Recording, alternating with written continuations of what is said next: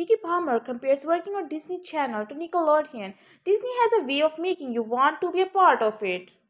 Actors broke through a Nickelodeon's Drew Jackson, VP, starred in Disney's Jump In. Palmer is one of the few actresses who worked on both Nickelodeon and Disney Channel at the start of her fame.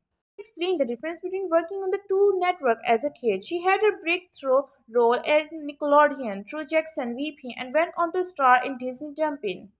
I will say Disney is really amazing when it comes to not only the storytelling that you see on screen, but the storytelling even within the company. Like that, they are storytelling through marketing, through the employees. Palmer said, people got pins in the office. They are literally a whole like a universe, and I think that feels good, especially when you are a little kid, because the magic doesn't end. So there's an element of being a part of it that feels really fun.